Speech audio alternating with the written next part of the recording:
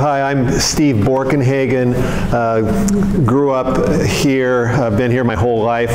I've had businesses downtown since the mid-70s and raised my children downtown.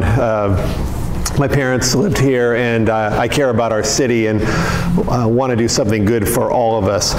A few years ago, a couple of friends and I believed and continue to believe that San Jose and Silicon Valley should have some kind of an iconic landmark. There's irony, I think, to the fact that the richest place on earth, maybe in the history of the world, if you take greater Silicon Valley, that there really isn't an architectural or an artistic landmark. So for a while we talked about doing something related to the old San Jose Light Tower that you probably all know about. It was in existence from 1881 until 1915. It fell down in a storm. It was one of the 50 or 100 tallest structures in the world at the time. It really was a landmark for our community. It fell down in 1915. Sal Pizarro came up with the phrase phantom landmark, that in a sense it's still the landmark people talk about for our city and even for the South Bay, which is really odd. So we believe that we should have some kind of a spectacular, iconic thing. Now, what should that thing be? One could argue for almost anything. It could be architectural, it could be more artistic, it could be landscape. If you think about some of the great places in the world, whether it's Bouchard Gardens in Victoria, or the Statue of Liberty, or the Eiffel Tower, or the Guggenheim in Bilbao, they all take different forms, but what they share is the heart of their communities. They're landmarks that people around the world associate with those places, and not only locals, but also regional, national, and international people. When they think of these places, they think of them, they make our heart race. It's similar to what art does in all of our lives. So our mission is to create an artistically inspired and iconic structure that builds civic pride, and I might point out causes economic development within San Jose and Silicon Valley. We've been to City Council twice already. First, about a year ago, essentially just giving us status to do a site selection study. Then we did a very comprehensive site selection study, which was done by a third party, Steinberg Hart. The mayor's been really important. Vice Mayor Chappie Jones has been a real important supporter to us. We've had 2 unanimous votes at the City Council. We want to give a gift to the city. We are not asking the city to spend money and build this. We are doing it privately. We've raised over $1 million so far, and that will essentially get us through the phase that we're in now. So what's the point of this? Create something symbolic and beautiful that's respected, that's a landmark. Could be technology, art, architecture. Something I want to be real clear about, we got a lot of press when the council unanimously approved our site, which I'll get to in a moment, in March. And some of the articles were very much tongue-in-cheek, and were making fun of Silicon Valley and San Jose, and implying that we're going to build a big, the head of Steve Jobs or something, and do something that was sort of a tribute to bro culture and whatever these people think nerd culture is in Silicon Valley. That is not our goal. Now, we are going to have an open ideas competition starting this week, which I'll tell you more about in a moment. Thank you. That will ultimately lead to a design, but it is what's called an open ideas competition. So people can submit any idea whatsoever. So we will get ideas that are architecturally driven, that are artistically driven, that are more sculptural, that might be trees, it might be more of a landscape type plan, it might involve water, it can literally be anything. So I didn't appreciate the kind of silly articles that were in some press about what we were doing, because we're trying to do something serious and enduring, something that our children, grandchildren, great-grandchildren will be able to enjoy throughout their lives, and again, share with all the people in the world. And so we're trying to, as it says, connect innovative people around the world. We have a massive PR and advertising campaign that's launching on Tuesday. Our goal is to get submittals from every where on earth. The winner of this competition could end up being some kind of a well-known architect or artist who has international fame, or it could be some young student in Shanghai or Argentina or Paris who's just beginning his or her career. You probably all know the story of Maya Lin, who designed the Vietnam War Memorial. That was an open ideas competition, just like the one we are holding. One of our jurors is a famous artist from San Francisco, and part of the reason she agreed to serve on our jury is that she really began her career by winning an ideas design competition. So we're really excited about the possibility that one of you or one of your children or grandchildren or anyone can submit an idea. The barrier to entry is low on the ideas competition. It's really an idea, a vision, a sketch with a narrative and a couple of views of it, a plan view,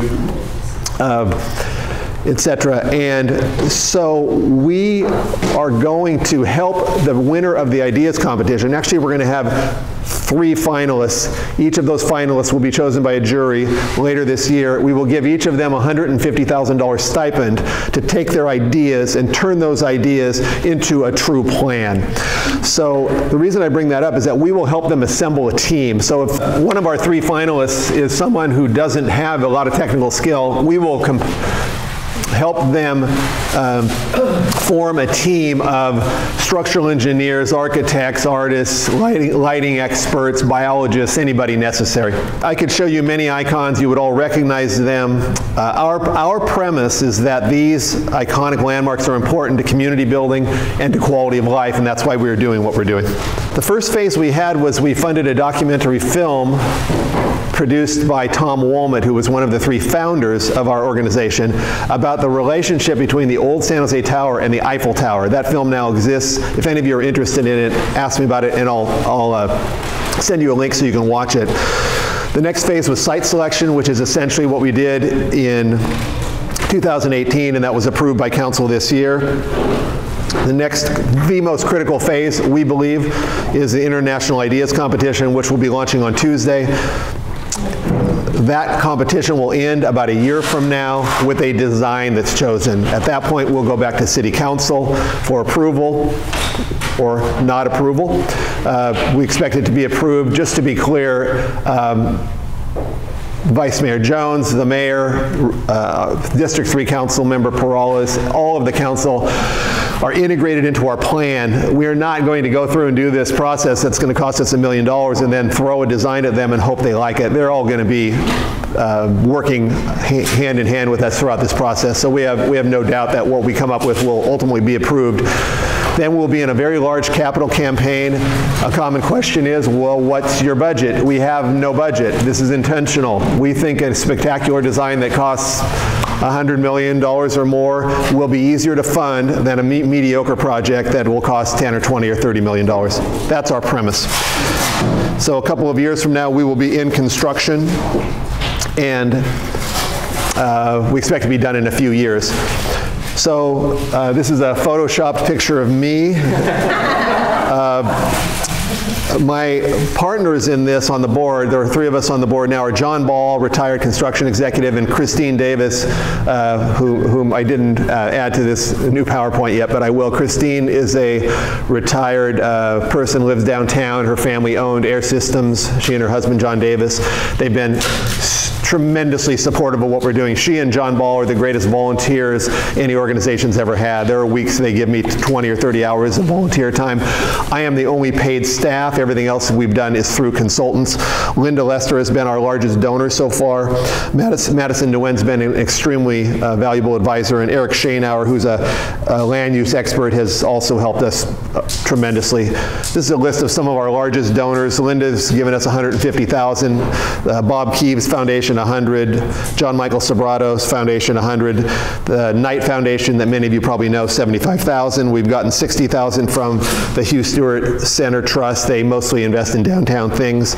Also, my partner John Ball has given us $60,000, and Jim D'Amico's family has given us $50,000. Environmental responsibility is a critical part of what we're doing. We've worked with the environmental community to make sure that everything we do is sensitive to the environment.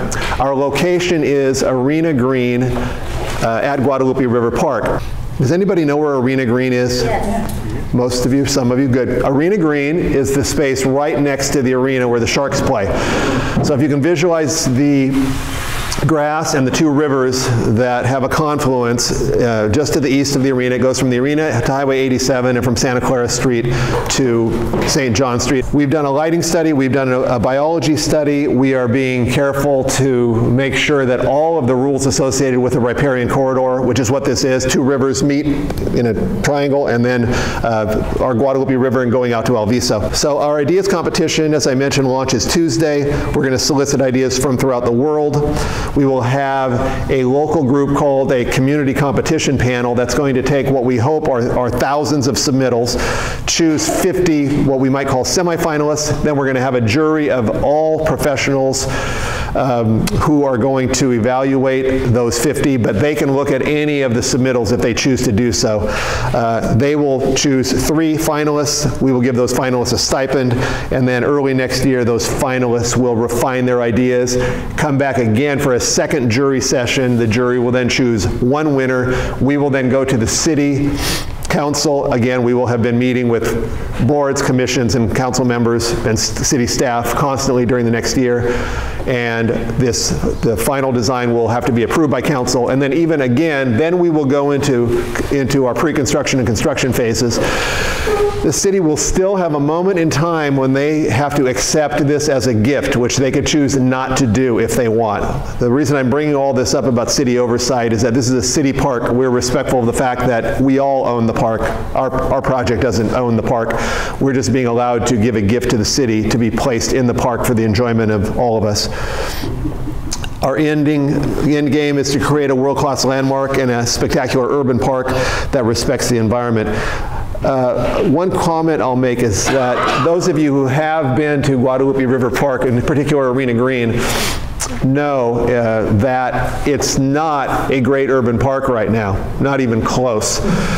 It's interesting that the segue from homelessness and homeless-related issues to my presentation, it's really a homeless encampment to a large extent there now. So these issues that the city's working on in relation to the homeless, we are also working on. We're all engaged in that. But we want this park to be like the great urban parks we've all been to around the world, whether you've been to Luxembourg Gardens, Central Park in New York, Golden Gate Park in San Francisco. We all can visualize what these great parks are. And one thing they all share is activation.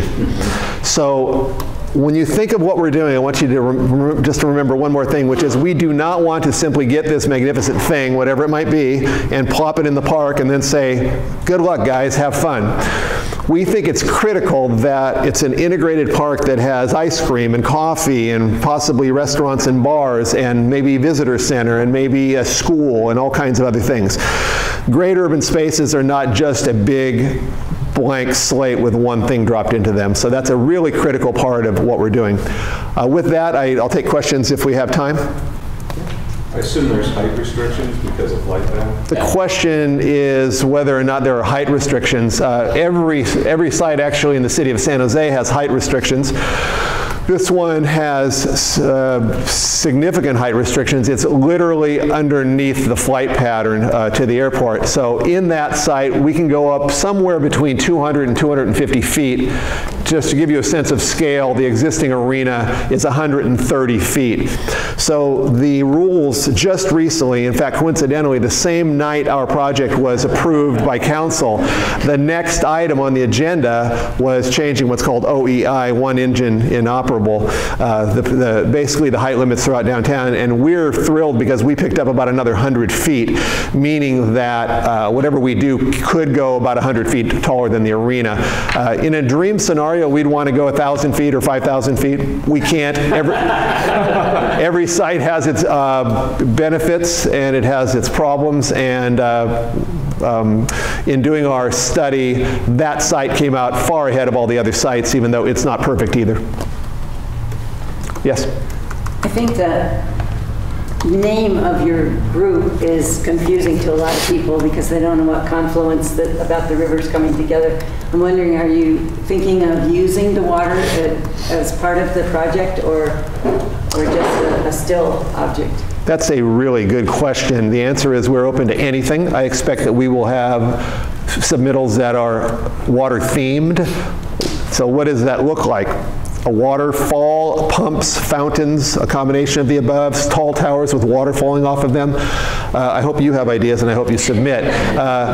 We do think we made a mistake in the beginning calling our organization San Jose Light Tower Corporation because we do this a lot. People think, oh, you're building a light tower, right? No. Actually, we could be if somebody came up with some spectacular light tower within all the lighting constraints of the site having to do with airplanes, birds, and there are many other constraints in the report. But I personally hope that water is an important part of this whole project. And again, this is an important site for our city where these two rivers meet and then continue to head north out to El Viso. Yes?